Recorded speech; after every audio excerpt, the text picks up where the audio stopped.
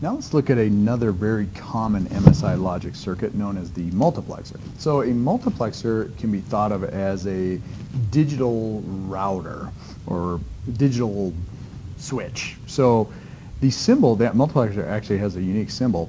So what it looks like is it's got a longer side on the left and a smaller side on the right, and the outputs are on the right. And let's look at a 2 to 1 multiplexer as an example. So I have A and B, and I have an output F. And the way that this works is, what I'm going to do is I'm either going to connect A to the output F, or B to the output F, depending on another input, which is called a select line. And the truth table can be written as follows. So I'm going to list the output, and I'm going to list what the inputs are.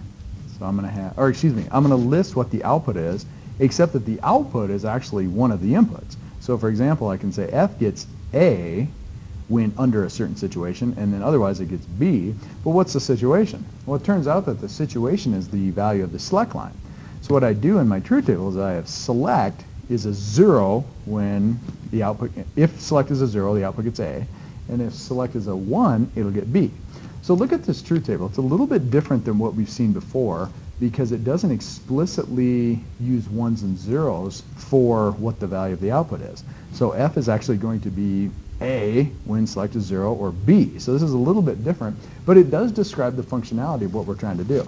Now this is why we kind of think about this as a digital switch, because really you can kind of think of it as like A comes over here and then B comes over here, and F is going to switch back and forth connecting them, basically going like A or B, A or B, A or B. Except that as we see when we implement this, it's actually not exactly a switch, but it acts like that. So that's the circuit that I want to design. And so let's take a look at how you would go about doing this. Well, A, B, and C are the inputs into the combinational logic circuit. So we're going to have some combinational logic circuit that produces F, and F is a scalar.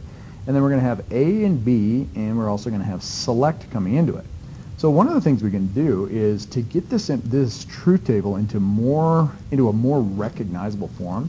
Why don't we list select A and B in the truth table, and then we'll write what F is going to be.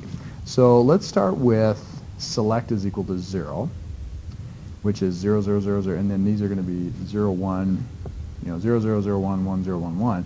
And so for the first one, if you think about it, this is where F is tracking A. So when I write these out, I've got 0, 0, 0, 1, 1, 0, 1, 1. Notice that it's tracking A. So I have 0, 0, 1, 1. That's tracking whatever value A was. So really what it's doing is, it's ignoring B, but it's looking at select, and it's saying whatever A is, I'm just going to copy it. So now we can come down here and I can do 1, 1, 1, 1, 0, 0, 0, 1, 1, 0, 1, 1. And in this situation, the output is going to track B. So I can come in here and I can say, well, okay, it's going to be 0, 1, 0, 1. And where did that come from? Well, it came from B was 0, 1, 0, 1. So now I have a truth table which is much easier to implement, or it's because it's in the standard synthesizable form. So it's got just inputs that are listed as binary codes, and then it's got one output. So to do that, what I can do is I can just put it into a K-map. So let's do a 3-input K-map. And what we'll do is we'll have our 8 cells. And we'll have an input of select, an A up top, and then we'll have B over here. So 0, 0, 0, 1, 1, 1, 1, 0. And we'll have 0, 1. And we'll come in, we'll pop these outputs in here. So I'll get 0, 0, 1, 1. And then I come over here and I go 0, 1. And then I go 0, 1. So now I come in here and I'm going to circle 1s. And let's go for the minimal sum. So I can go here and here, and by minimal sum I notice that I could have put another prime implicant in there to form what we call the complete sum, which is all prime implicates, but let's not do that. Let's try to create the most minimal logic expression. So I'm going to say F is equal to, and let's get the prime implicant logic expression, the product term. So I'm going to have select was a 0, A was a 1, so I'm going to have select not ended with A, and then B was excluded from that term, and then we'll have over here, we'll have select was a 1, and then ANDed with A was excluded from the prime implicant from the product term, and B was included uncomplemented. So then what I do is I AND them together, and that is my final logic expression. So if I draw this kind of in the same form as A and B coming in on the left and select coming in from the bottom, the output of this is going to look like this. Notice that this is a sum of products logic expression. So I have two product terms which go through an OR, and this is where the system is.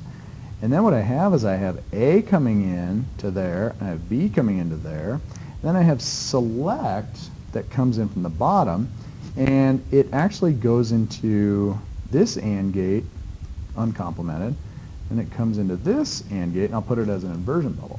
So that's the logic diagram for this, and if you look at this, you kind of notice that you're taking advantage of this whole thing where anything ORed with a 1 is itself.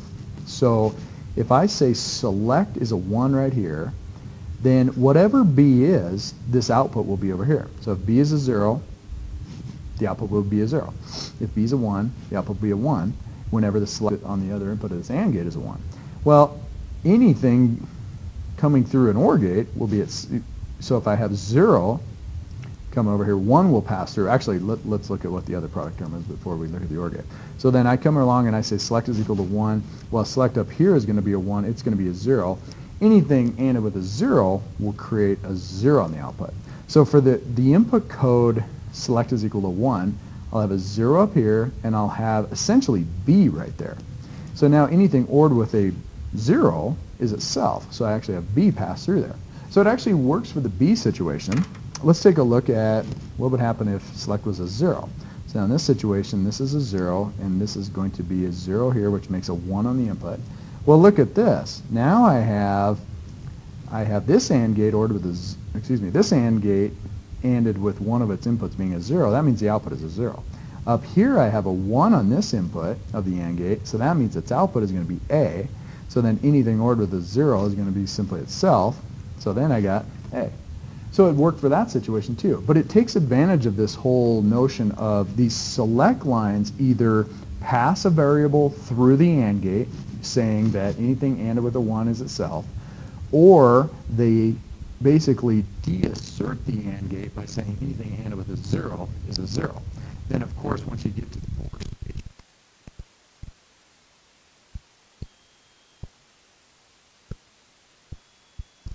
that's a multiplexer right there. And if you think about the way that a logic diagram would look on one of these, it's whatever's passing through. So let's just look at this example right here of a timing waveform. So let's just say that A was a very fast frequency signal and B was a slower frequency signal, and this is what selected. So in this situation right here, we would have, let's do it like this.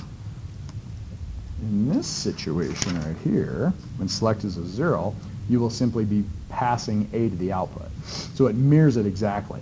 And then when select goes to a 1, notice that it changes and it mirrors B. So that's just the behavior of the multiplexer. Okay, so that's a multiplexer. That's a 2 to 1. And what we can do now is we can look at trying to expand that a little bit to say, well, what other sizes of these multiplexers are there? Well, if you think about it, what limited or what dictated the size? What dictated the size was the number of select lines.